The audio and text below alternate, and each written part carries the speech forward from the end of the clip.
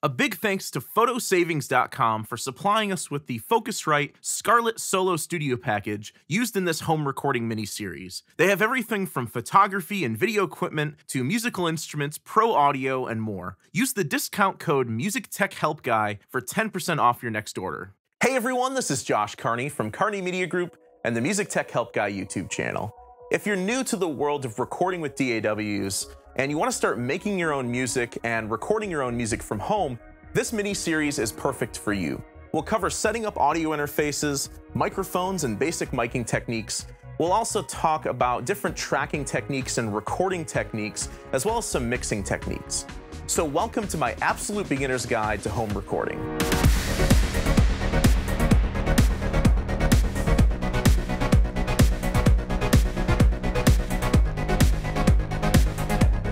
So in this video, we're going to be talking about some of the basic equipment you need to get started. First and foremost, you need a computer, either a Mac or a PC. I prefer Macs for audio and music production because they seem to have less problems when it comes to connecting to external audio peripherals like audio interfaces and MIDI controllers. Next up, you need to choose a DAW, or Digital Audio Workstation. This is the app in your computer that's going to store all of your audio recordings, and this is where you're going to be doing all of your audio editing and mixing. Now, I prefer Logic Pro for a few reasons. One, it's the cheapest DAW out there. It's $200. It's a one-time payment. There aren't multiple tiers like Pro Tools. I just upgraded to Pro Tools Ultimate the other day. It's $1,000 a year just to have Pro Tools. $200 for Logic. Second, I feel like Logic's learning curve is the easiest of any DAW.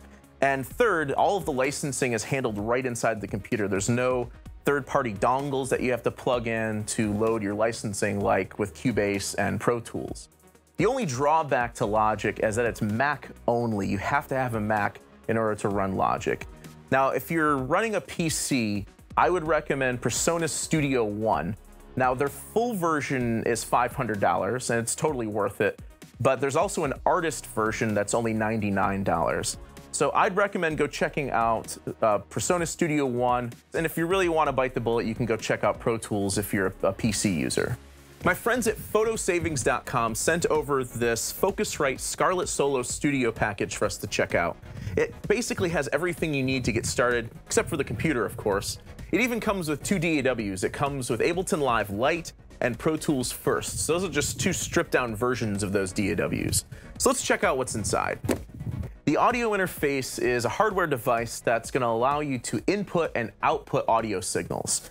This is a Focusrite Scarlett Solo USB interface. It's a 2-in, 2-out interface. That means it has two audio inputs and two audio outputs, so a stereo output. So it's got one microphone input with phantom power. It's got an instrument level input where you can plug your guitar directly in. You can also switch this to line level. There's a monitor control to control the volume and a headphone port to plug in your headphones. Also on the back, there's two line outputs where you can connect a pair of speakers. Your audio interface is also your converter that converts analog signals to digital signals. So an analog signal is something like the signal coming out of your microphone. It also converts digital signals coming from your DAW back into analog so you can hear them through your headphones. Audio interfaces also come in a wide variety of inputs, outputs, and prices. Also included is the Scarlett CM25 large diaphragm condenser mic. This can be plugged directly into the mic input on your audio interface to record into your DAW. Also included are the Scarlett HP60 over-ear headphones. The kit also includes a mic clip and a 10-foot microphone cable. So there's a couple things that were not included in the package that you definitely want to get. The first is a mic stand. You don't ever want to hold on to a mic and record for studio recordings, especially a condenser mic. They have really sensitive self noise and you'll hear your hand on the mic while you're recording. So definitely get a mic stand. Second, get yourself a pop filter. The pop filter helps with plosives in the recording. A plosive is essentially just a low-end buildup, like a pop sound in the recording on usually P's and sometimes B's. So you definitely want to get a pop filter that'll prevent those plosives in your recording. Another optional thing you may want to get is a MIDI keyboard controller like this. They come in all sorts of shapes and sizes and price points. This one's a Novation Impulse 49, so it's a 49 key controller. Having a MIDI controller will allow you to type in your notes and play in your MIDI recordings with your hands as opposed to having to type them in with the mouse. So if you're getting into electronic music or beat building or anything like that, you want to get a MIDI controller. So next I'll show you how to set up your audio interface with your laptop. So I'm using a 2018 MacBook Pro. It only has USB-C inputs on it. It doesn't have USB-A. So I've got a USB-A to USB-C adapter here. So I'm just going to plug in my audio interface that way. The Scarlett Solo is completely USB powered, so there's no external power. It's all drawn from the computer. And the next thing I like to do is on a Mac at least, I like to check my system preferences. So I go up to Apple, go down to System Preferences. From here, I click here to show all of my system prefs. I go over to Sound, and there's two tabs here. The Output tab, I want to make sure this is set to Scarlett Solo USB, and then the input is also set to the Scarlett. So this means that the Mac is going to be sending audio to the Scarlett and also receiving audio from the Scarlett. Next, you can open up your DAW. So I'm going to open up Logic here, and I'll create a new project. I'll just create an empty audio track. That's totally fine. In Logic, you go up to Logic Pro 10, Preferences, then go over to Audio. And here you want to set your input and output device to the Scarlett Solo USB. So this means that Logic is going to be communicating with the Scarlett Solo as its main input device and its main output device. So this means that all incoming audio, like a microphone or a guitar cable, all of that can be recorded as audio on tracks in Logic. And this also means that all outgoing audio coming from Logic will be played back through the Scarlett Solo. So you won't hear audio play back through your laptop speakers anymore. You'll just hear it come through the Scarlett. So you'll have to hook up headphones or hook up studio monitors to hear back audio. Before I close out Logic's audio preferences, I want to talk about this I/O buffer size option because it's very important when it comes to recording audio. Pretty much all DAWs will have this. Sometimes it's called block size, sometimes it's called buffer size. This has to do with how large the blocks of information are that the processor processes. So if you choose a small block size, it's rapidly processing small chunks of digital information. If you choose a higher buffer size, it's more slowly processing large chunks of information. So this is pretty important for recording because if you set this to a high buffer like 1024 here, you'll end up with a lot of latency in your recording, meaning that when you sing or play into the mic, what you actually hear in the headphones will be a few milliseconds or several milliseconds actually behind what you're singing or playing. So it becomes sort of like a lag in the recording. You don't want that latency when recording. So for all recording purposes, you want to set this to a lower value like 64 or 32 samples. You'll see here at 32 samples, we're only getting 6.8 milliseconds of round-trip latency. That's not something that your ear is really going to notice, but something like 50 milliseconds of latency you're going to notice that. So why would you ever want to use a high buffer size like 1024, especially when you get 51.8 milliseconds of round-trip latency? With larger block sizes or larger buffer sizes, this allows your DAW to process more plugins and effects simultaneously. If you try to run a full mix with a lot of effects at a lower buffer size, what's going to happen is your DAW is going to crash or you're going to get a playback error. So when you're editing and mixing and just working on your project, keep the buffer size high, but when you're tracking and recording, keep the buffer size low. So I'm going to set this to 32 samples, and then I'll just click Apply Changes, close out that window, and we're ready to record. Next, let's check and make sure we're getting sound from our headphones. So in Logic, I'll just go over to the loop library, and I'm going to pull in a drum loop here. I'll just pull this one in here. And I'll zoom in on my track by clicking and dragging down. In Logic, you can zoom horizontally by pressing Command left and right. And you can set your playhead back to the beginning by pressing Return. And let's just press play and see if we get sound.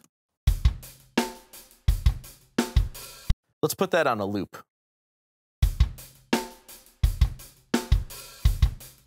Now, if you're not getting sound, you may want to check the monitor level on the Focusrite. If this is all the way down, you're not going to hear anything. So you want to pull this up and make sure that you're getting signal. Next, let's set up our microphone. So in Logic, I'll just create an audio track. I'll make sure that this track is a mono audio track by clicking here, because it's only one channel. And what you're going to do is make sure that the input on this track is set to input 1. Now, our audio interface only has 2 channels, input 1 or input 2.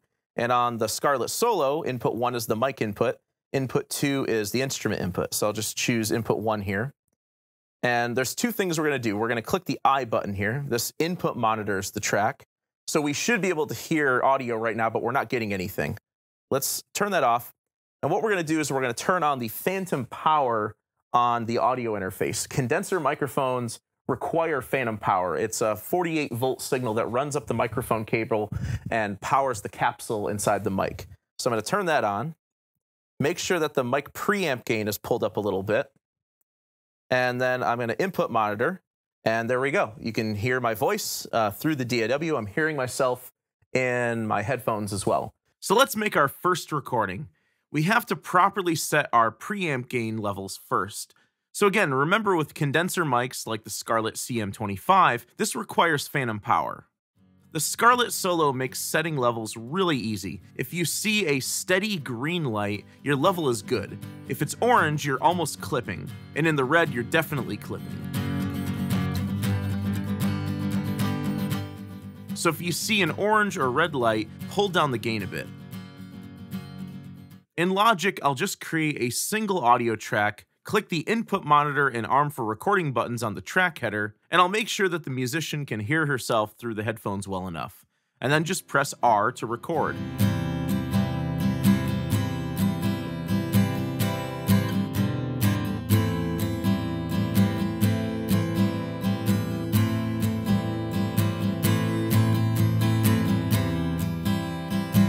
If you prefer to sing and play at the same time, you can actually do this with a single carefully placed condenser mic. We'll talk about overdubbing multiple tracks in a future video.